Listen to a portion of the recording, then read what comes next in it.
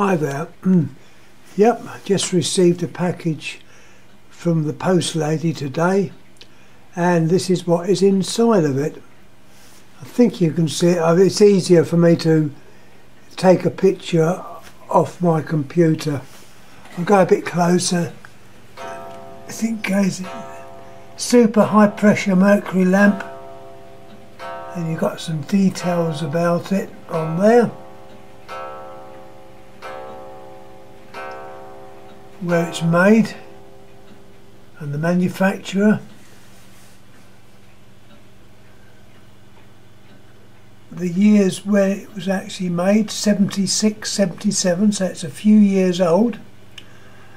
And there we've got the technical data, which is always handy. If you get these unusual lamps, it's nice to know how to operate them if you ever do operate them. I for one won't be operating this one, but nevertheless it will probably get operated at some time when my mate takes it over. Remember, I'm going to be 100, so you know, plus. Now it could be a long wait. Anyhow, I'm going to go and have a little look at the actual lamp. So I'm going to block this out and go out, and we will see the lamp.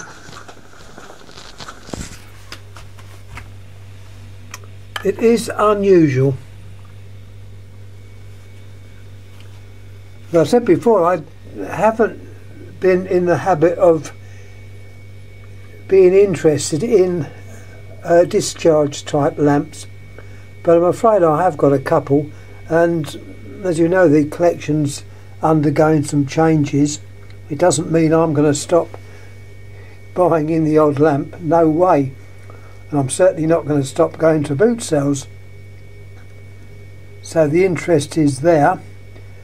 It's just been, I suppose, like a merging of the two collections, with a lot of my stuff going over to my mate, so that he can have the stuff and I can still look around and buy the odd item. Well, anyhow, getting back, this was beautifully packed. The old bubble wrap was used profusely. It came in a box. Well, that was a box that was inside the many turns of bubble plastic, and the lamp itself was inside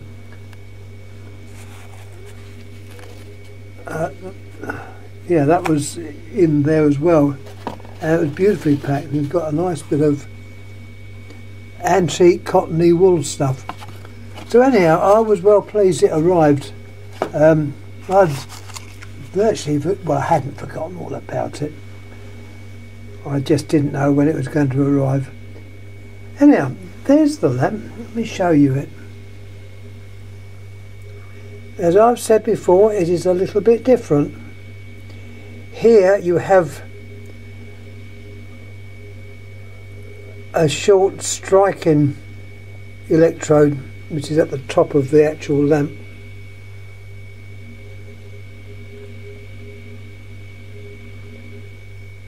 The connection for it is that one at the top. I'm going to say it's all been made out of glass. How they made it I do not know, but they obviously made a very good job.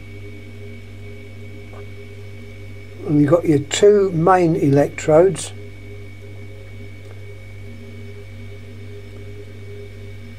one side of it, the other side, and you look into the actual area which would form the arc. So I can show it a bit better. It seems to be shining, otherwise, oh, that's the window doing that. Hold on.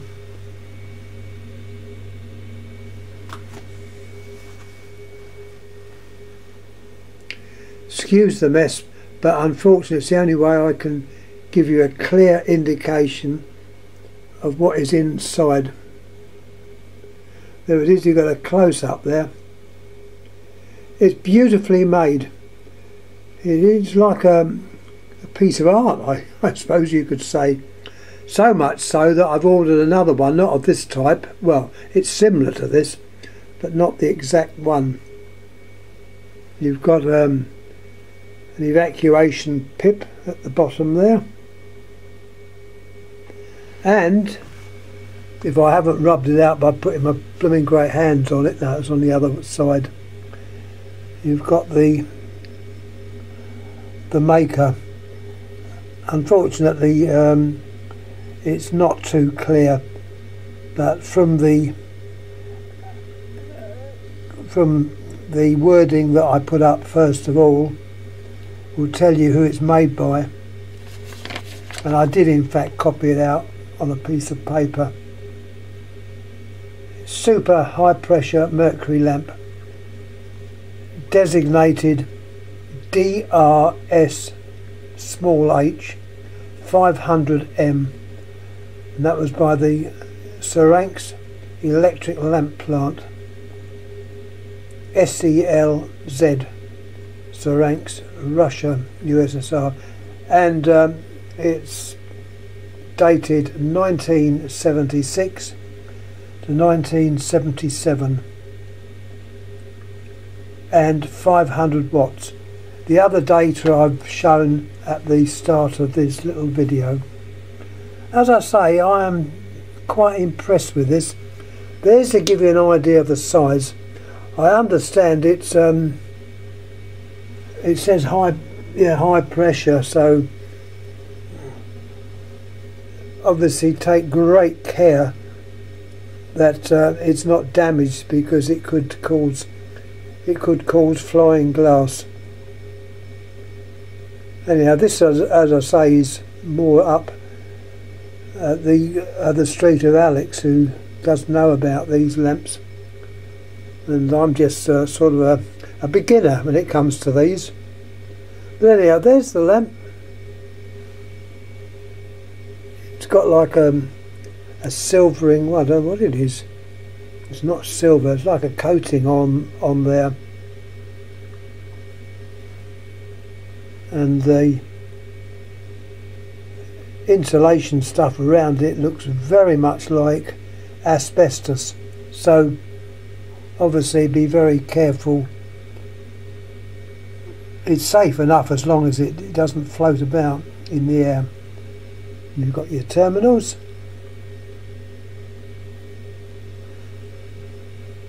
and that there is the terminal of the actual igniter, if you like. It's to get the arc going, and that's why you can see inside, which I must turn around and show you this way. Definitely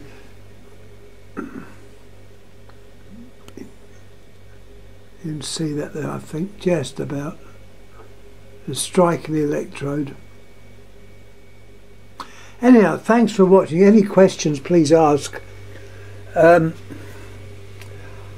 I'll be able to answer them if I know the answer. If not, my mate will probably be able, well, not probably, he will be able to answer questions on these, because as I said before, they are more up his street.